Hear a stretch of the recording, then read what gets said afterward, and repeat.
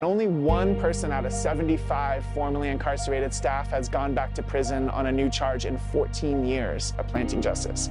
That's like less than a 2% recidivism rate. Compare that to 60% in the state of California of people going back. Politicians spend $60,000 a year incarcerating a human being. We could be putting that money towards somebody's salary that's creating thousands of new fruit trees that are going to reforest the community, keep those people at home with their families, and end that cycle of incarceration. With full-time living wage work and a lot of support, people aren't going back. We keep parents at home and free by giving them permaculture, nursery work that they are really proud of doing.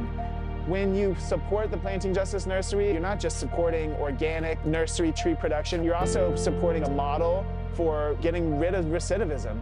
This incredible project is literally keeping people out of prison